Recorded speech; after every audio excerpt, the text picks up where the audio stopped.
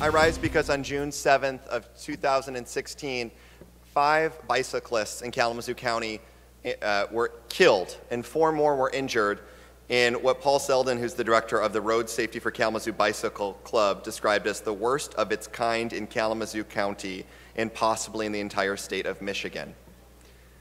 Bicyclist safety is incredibly important. Yes, it is. In response, a number of our local communities passed local passing ordinances that then set reasonable and safe limits. I plan to support the legislation today. I hope that it's the start of a conversation that is about why we need to make sure that bicycle safety is integrated at all levels of our motor code. I was pleased to see that we are putting this in parts of education, that we're giving it the recognition it deserves, but I also hope we can continue the conversation about what is appropriate passage. In my community, we called for 5 feet, and we passed a number of local ordinances to do that. This new statewide standard will lower it to 3.